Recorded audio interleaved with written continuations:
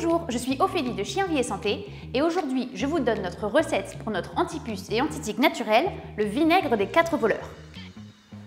On l'appelle comme ça à cause de 4 brigands qui, pendant l'épidémie de peste de Marseille au XVIIIe siècle, détroussaient les maisons des malades mais sans jamais eux-mêmes attraper la maladie.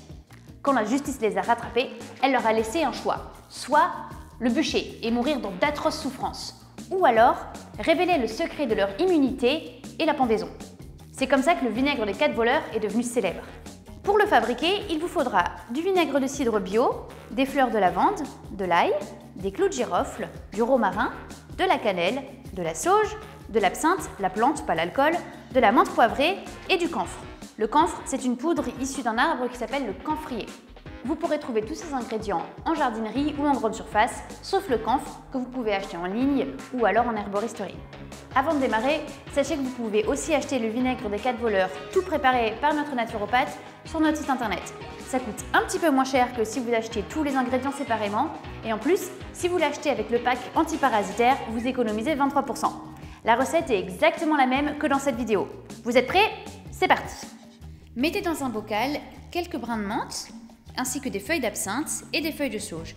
Ajoutez 3 bâtons de cannelle, quelques fleurs de lavande, une dizaine de clous de girofle, une gousse d'ail coupée en 4, 2 brins de romarin et enfin 500 ml de vinaigre. Secouez bien et ensuite laissez reposer au frais et à l'abri de la lumière pendant 2 semaines. Quand les plantes auront bien macéré, vous pourrez filtrer, ajouter une petite pincée de camphre, bien mélanger et déverser le tout dans un flacon avec vaporisateur. C'est prêt! Vous pouvez maintenant utiliser votre vinaigre des 4 voleurs pour protéger votre chien contre les puces et les tiques en l'appliquant après chaque shampoing. Le vinaigre et les plantes ont un effet répulsif sur les puces et les tiques et en plus, elles tuent les œufs. Vous pouvez également les diluer à 20% et l'appliquer sur les paniers, les tapis si vous suspectez une invasion de puces. Et enfin, il désodorise le poil, assainit la peau, élimine les levures et rend le pelage plus doux et plus brillant. N'est-ce pas Merlin? Vous pouvez l'utiliser une fois par semaine en mettant partout sur le poil de votre animal et en frottant bien. L'été, les tiques sont plus fréquentes, vous pouvez même l'utiliser tous les jours sur les zones à risque, le cou et le poitrail.